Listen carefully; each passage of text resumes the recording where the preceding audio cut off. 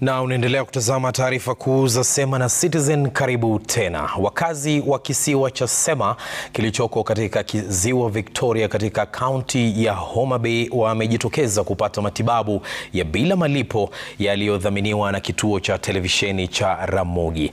Kituo cha Ramogi kinaadhimisha miaka miwili tangu kuanzishwa kwake. Akizungumza wakati wa hafla hiyo, mkurugenzi wa vipindi katika shirika la RMS Latifa Ngunjiri amewahakikishia mashabiki wa runinga ya Ramogi kuwa wataendelea kupokea vipindi murwa na kuwa huduma zinazotolewa na kampuni ya Royal Media Services zitazidi kuhakikisha kuwa zina umuhimu na manufaa kwa jamii. We are very happy and we salute all the professionals who have come out to support this day, from the medical professionals to everybody who is here. The turnout is amazing.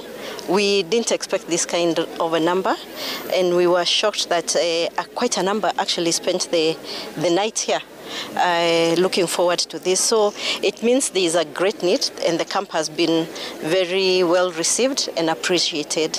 And we would like to tell our viewers, keep watching us, keep watching Tumdagmo, Choti, Pench Laktar, Pulgio, Hala, all of them. We have a lot in store for you, and we thank you very much for your support.